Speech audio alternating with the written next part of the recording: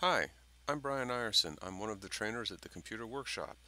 In today's tutorial, I figured we would take a look at Word, and we're going to look specifically at the properties of the file.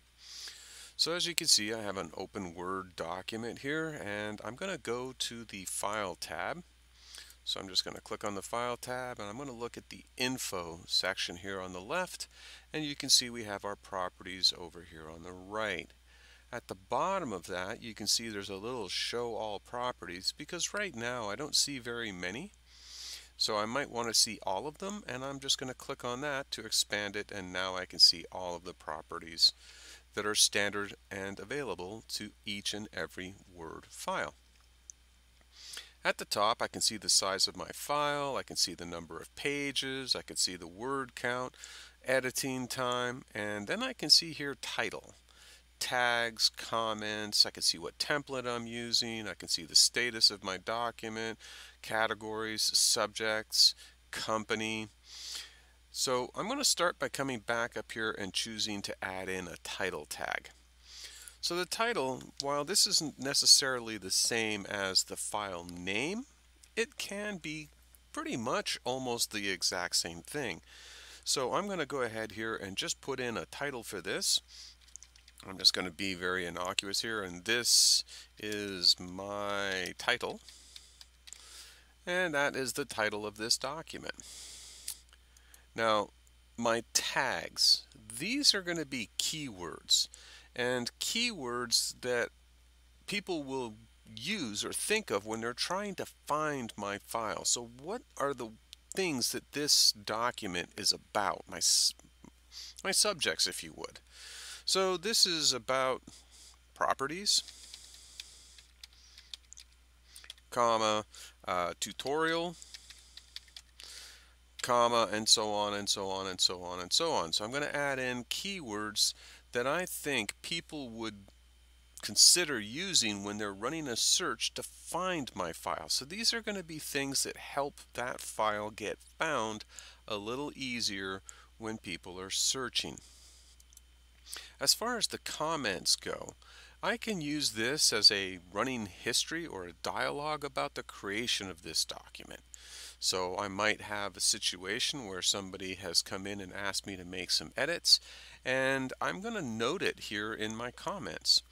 So once I go through and I make those corrections, I'll write in there that this person on this date asked me to make these changes. These changes were made and okayed by this person on this date. So that at any time in the future when somebody comes in and asks what's going on with this, I can always refer back to the comments. But here, this is my personal take on this. You can use this in any way that you find convenient and practical. Now I can see the document template here and the status. I'm going to jump up here to the category. So in the category is going to be another thing that is going to help people when they are searching for my files. So in this case, I'm going to put this in as the category of tutorials. I can put in the subject, so this would be again the properties tutorial. And I definitely want to go ahead here and just put in my company. So the Computer Workshop. Hopefully I didn't mess that spelling up there with a fat finger. Nope, we're good to go. So now that I've added all of these properties, I can continue to just do a quick save as. Now I can add and modify these at any time, so it's not really important that I do them right at the beginning or at any given specific time, but just that I put them in. And am I going to use this for every single document that I create? More than likely no. But for those really important documents, big reports, things of that nature, yeah, I'm going to put this in.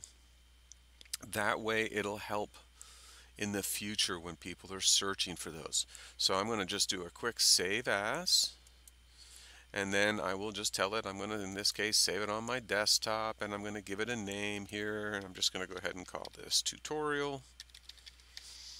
and save. I'm going to replace the existing one. There we go. All right, so now I'm going to go ahead and build my file, work on it, develop it. If I find I need more things, I can always come back here into my File tab. I can always jump back over here to the Info section, and I can make any modifications that I need. You will notice at the top that there is a Properties drop-down, which will allow you to access the advanced properties. So this basically is going to open up a new window where you can actually see the general information about this. You can look at the summary, and this is going to be probably a little bit more comfortable for people to fill in because it's more of a, shall we say, familiar field set of prompts. I can look at the statistics about the document, I can look at contents, and I can even create my own custom properties if necessary. Now we're not going to get into that in this tutorial, so I'm just going to go ahead and cancel out of this window. And that's going to end our little tutorial for the time being. So if you liked what you just saw, please go ahead and subscribe to our channel. We do put out new videos on a weekly basis, so we're always putting out new information, and hopefully you'll come back and find things that are very useful and interesting. So please subscribe to our channel, and until next time, take care.